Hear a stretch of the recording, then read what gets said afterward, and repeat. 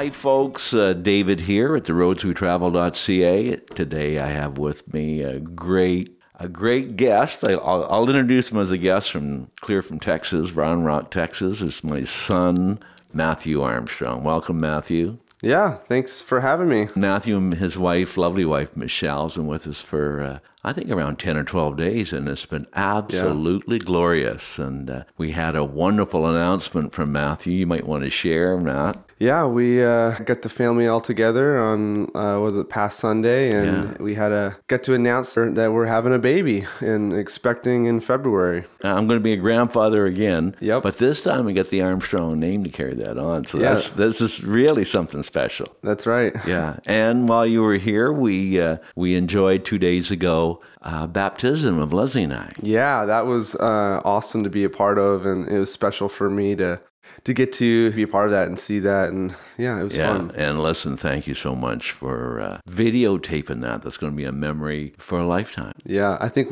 that next morning when we watched it over, I think we were all a pretty big emotional mess watching you guys get baptized. It was special. It was special. So you went to Texas about a year ago. No, 2.5 years ago would be 2 years ago this past March. My heavens, time flies. Yeah, I know. You run a youth ministry here for 2 years. Yep. Before you went, you came back from Redding, California, under the Bill Johnson's ministry, started a youth ministry here, and it was very successful, and you felt drawn to Texas. Yeah, well, I don't know if we felt drawn to Texas. I always said I would never move to Texas, but, I always said, even if God calls me, I will not move to Texas, So what encouraged you to move then? Well, I had a friend of mine named Chuck Marr, went to school with him. He's actually from St. John area, but he pastors a church in San Antonio. And he called me up. He was driving through Austin area and felt like the Lord put me on his heart about this church that's down there. And, they were looking for a youth pastor at the time. So I just he told me where it is. I called him, or he called me and he told me where it is. I'm like, oh my goodness, Texas. I'm like, well, I'll call the pastor just as a courteous, to you I never told him that, but that's what I was thinking. I was already thinking no in my head. So anyways, we made the phone call and connected over FaceTime and immediately knew that this is where we're supposed to be. Wow. In Austin. Isn't it wonderful how God puts people on our path to help direct us and guide us to certain things? Oh yeah, 100%. So everything's going well there with your ministry? Yeah, it's amazing. We're loving it. We have an amazing team. Our church is amazing and growing. I think when we first moved there 2 years ago, we had about average of 250 to 300 an hour, pushing 450 to 500 some weekends. Wow. Yeah, and the youth group's going great. It's going awesome. I have an amazing team that are just awesome to be with, awesome to run with, and great with students. And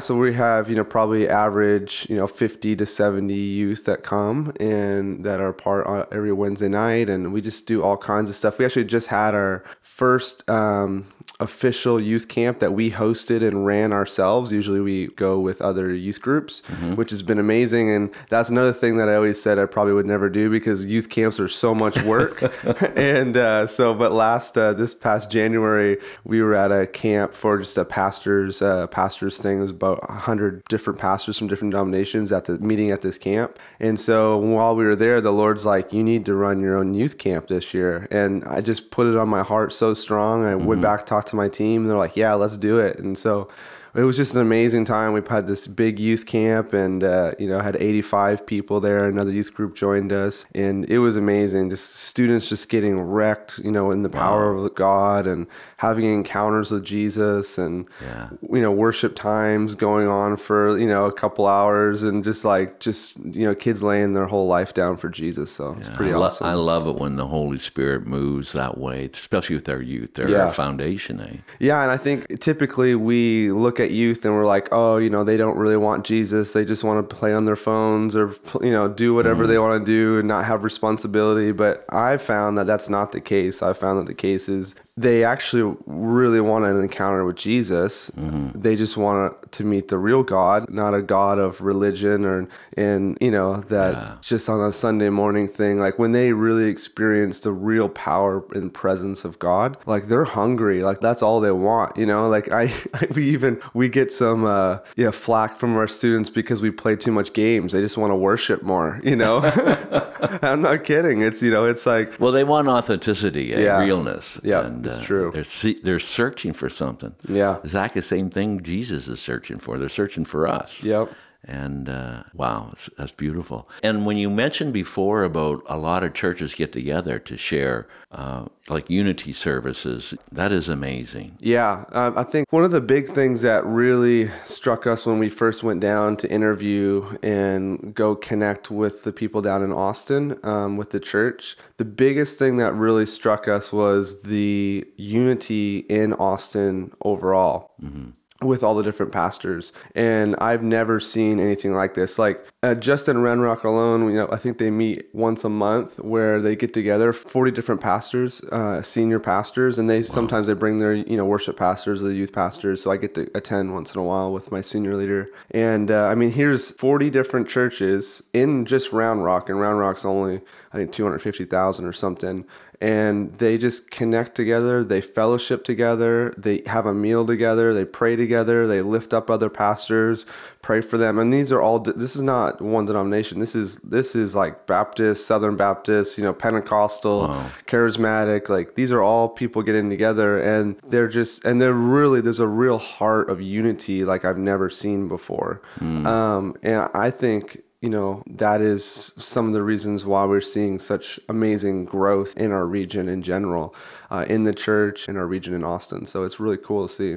Yeah, I know last time I was down to Reading, Supernatural School of Ministry in Bethel, I know they were opening up a church in Austin. Yeah. One of their first church implants. And they were welcomed by hundreds of different church organizations and churches, and actually given a building. Yeah. I mean, that is so powerful. I mean, that is what we call unity and trying to serve one God. Yeah. So I think the church that they're in right now, it's owned by another church that's letting them use it on a Saturday. So that's a Friday and Saturday night, I think they're allowed to use it. So that's pretty amazing to see, not being threatened by that. And we actually work pretty closely with the Bethel Austin church. And when they first came in to get ready to plant, it's actually Joaquin, who I'm familiar with. I worked with him. Joaquin's a senior pastor at Bethel Austin. So I did some work with him in Reading when I lived there in the healing rooms. And so, I know him and much of his team actually. So, but it's really cool when they came, our church kind of had them in and we really try to host them really well and, try to get them connected with other senior leaders in the city and, just blessing them and wanting to see them really prosper. So we had them in a church service and just wanted to bless their team. So we had all their team come up front and wanted to pray over them and just release, blessing and favor over them. And so after we did that, we kind of like blessed them in the region. And then our senior pastor, Richard Nash, came up and said, hey, and this is unprecedented. I don't think I've ever seen a senior leader do this at all.